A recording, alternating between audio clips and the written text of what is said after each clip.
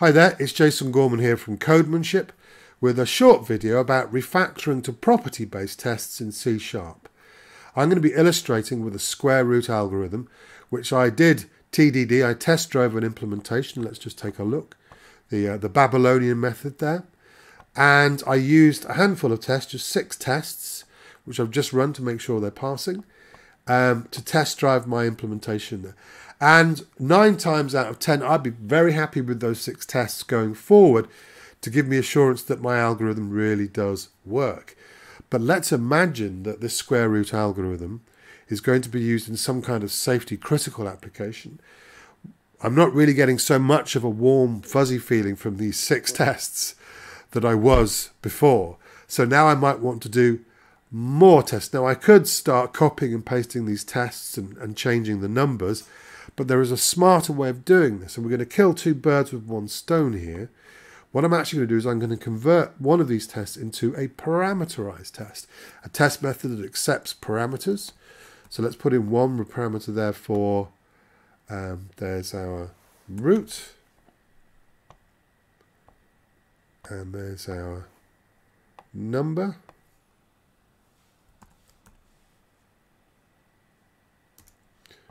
Okay, and what I'm going to do is I'm going to supply that data, 0 and 0 in this case.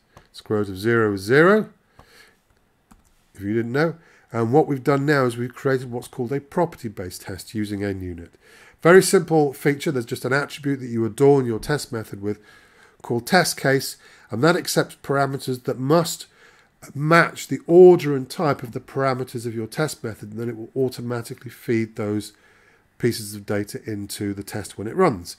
So you'll see when we run it there that it's picked up, there's a 1 test case there for 0, 0. Now this test name is going to be misleading in a minute because I'm actually going to be adding more test cases to it. So let's just rename this to square root of .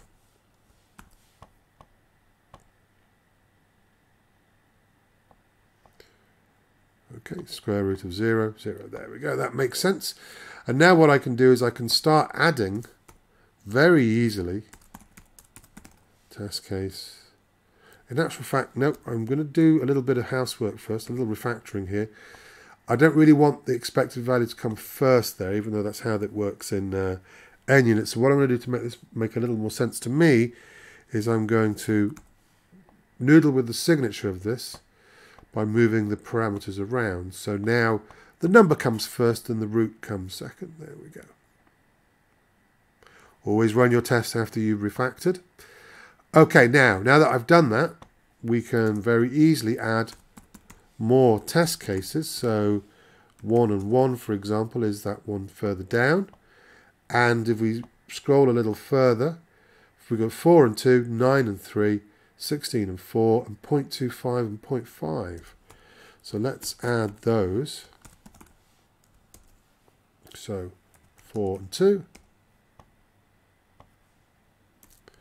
And see how easy it is to add these test cases now. And 9 and 3. And 16 and 4. And finally, our decimal, 0.25, and the root of that is 0.5. Okay, so there you go. That's all 6 of our test examples being supplied as test cases to an individual. Nope. Okay. Let's try again. There we go. Lovely. Which means we can remove all of this duplicate test code. So we've scored a bit of a win here in the sense that we've got a lot less test code to support now. So as a sort of a general rule of thumb, not always, but usually, when I have multiple test methods that are all examples of the same rule or behavior, I will refactor those into a single parameterized test. And that allows me to get rid of the duplication very, very easily.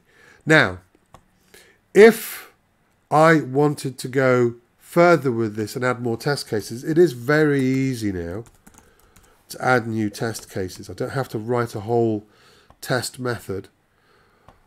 But what if I want to do 100 of these? What if this is safety critical and even 7 or 8 or 9 or 10 tests is not giving me that warm, fuzzy feeling anymore?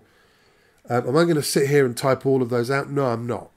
We're going to work a little smarter here. What I'm going to do is I'm going to use a feature built into NUnit to generate a range of input numbers, and we'll test all of them. So, for example, all numbers from 0 to 99.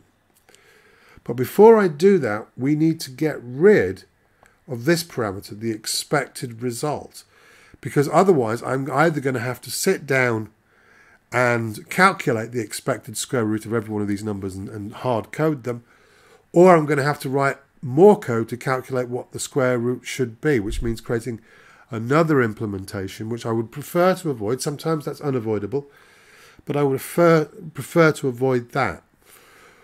So what I can do instead is I can change our assertion here, which at the moment is just comparing two values. I can change this into what's called a property-based assertion, where instead of saying the square root of 4 is 2, the square root of 9 is 3, I'm saying the square root of any positive number should have this property. It should satisfy this rule. For example, if we were to, let's introduce a variable here, let's call it root. Now it's not going to like that for a second, and that's fine. What I'm going to do is say if we take a square root and multiply it by itself, that should equal the original input. Now let's get rid of that, so that we only need to know the number that we're inputting,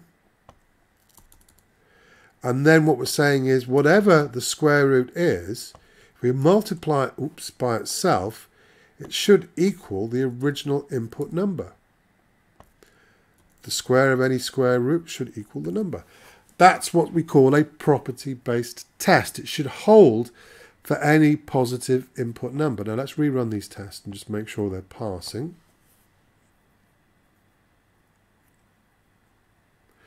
And now that we've done this, this is where we can really leverage the power of parameterized tests. We don't need to hard code all of these.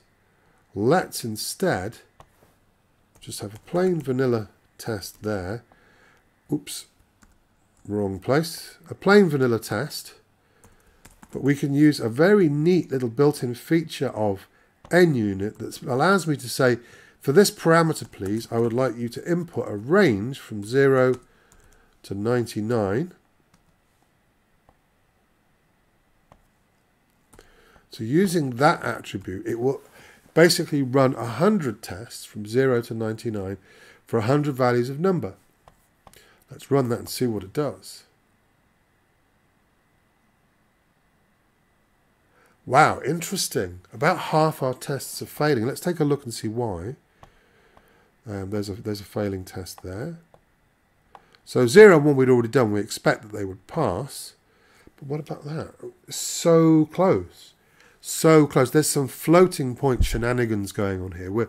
We do a floating point, some floating point computations to calculate the square root, and then we're multiplying two floating point numbers together. We're going to get those little floating point discrepancies. So the question is, how accurate does this need to be? Now I've just conferred with my client, and my client says it needs to be within 12 decimal places. So let's specify a margin for error here, a delta of 12 decimal places, 10 to the minus 12. If we rerun our test, are all of our examples within 12 decimal places? And the answer is no. That's interesting, because when I first did this, they were. Let's try again, shall we?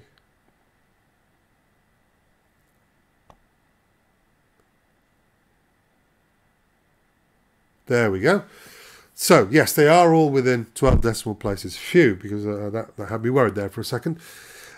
So they are accurate enough for our purposes, for our application. So that's fine. Now that we've opened this door, we've got 100 tests, and we got that very, very quickly with very little code. How much code will we have to add to do 900 more tests, to do 1,000? Well, it's just one character. There you go. Let's run that. Take it a little while. Off it goes. There you go. So with no real extra code, we went from 6 or 7 tests to 100 tests to 1,000 tests, or 10,000 or 100,000, as many as you need, or we can do them at smaller increments or however we want to. Once we've opened that door, the sky is basically the limit. You're only limited by the hardware that you've got as to how many tests you could generate and how many tests you could run. So this takes us potentially into safety critical territory here. We can do massive amounts of testing with very little test code. With some judicious performance engineering, for example, parallelizing our tests and that kind of thing, it becomes possible to do quite extraordinary, eye-watering numbers of tests with surprisingly little extra code. Now, at the moment, it's telling me this won't compile. Yes, it will. Let's just run that and... no, okay. My IDE appears to have balked itself. That is interesting. Oh, there we go. It was having a bit of a catch-up there. Obviously something going on in the background here. I don't know what it is.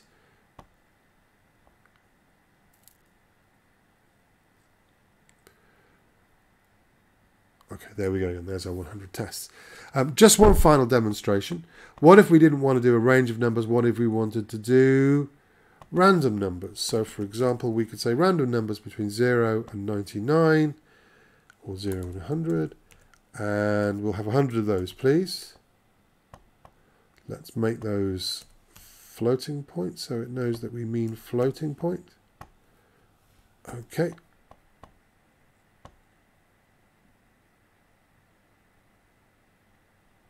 There we go, 100 random tests. Let's take a look at that. Lots and lots of lovely random numbers. Again, all passing, all within our margin for error. So the sky is the limit here, but the thought I'm going to leave you on is that for that code, that part of our code that is critical, and if you think about it, there's usually a small percentage of code in any application, even an application that's not considered critical, that really, really needs to work. And for that code, that load-bearing code, you might want to go that extra mile. And in this process that I've just demonstrated here, I haven't introduced any fancy formal methods or any fancy new tools. I started with NUnit, I started with unit tests and test-driven development, and I ended with a property-based test that is still using the exact same tool. It's using some features that you might not have experimented with, but they're in there if you read the documentation, and they're very easy to use, as you've seen. So without learning any new tools or any fancy methods, we've gone from your basic kind of level of assurance that you get with test-driven development, which 9 times out of 10 is perfectly acceptable, perfectly good. But for that 10% where, or however much percent of code where it really needs to be more reliable, we've got this kind of seamless path from the unit test we would normally write if we were doing TDD to the kind of property-based tests we might use for safety critical or for critical code. So there you go. That's refactoring to property-based tests in C#. I hope that's given you some inspiration. Take a look at your own code, see whether there are opportunities there or code that maybe needs this more exhaustive kind of testing, and see if you can introduce property-based tests and get a higher level of test assurance. Okay, I hope that's been of some use.